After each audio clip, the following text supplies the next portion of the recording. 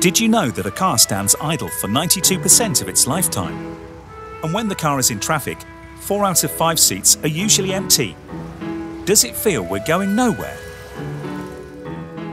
A drill is in use, drilling holes, for only 8 minutes during its whole life cycle. Only 8 minutes! Where are we going with this?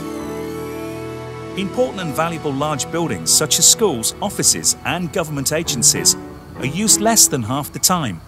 In other words, they're empty. Nevertheless, they must have the heating on all the time. What a waste! And talking about waste, many of our clothes are rarely used. Finns produce 70 million kilos of textile waste every year, which is 13 kilos per person. To make one cotton t-shirt, we waste 2,500 litres of water. Almost 1/3 of the food produced is wasted worldwide. Finns throw away €500 million worth of edible food every year. That's 7,800 truckloads. Because of senseless squandering, every Finn's yearly carbon footprint is 10,000 kilos, when the sustainable level is 1,000. Only 9% of the world's goods and packaging are reused.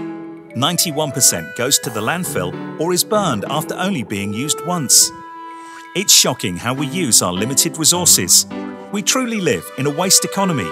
In the circular economy, on the other hand, we use raw materials efficiently and we keep the natural resources we use in the economic cycle as long as possible.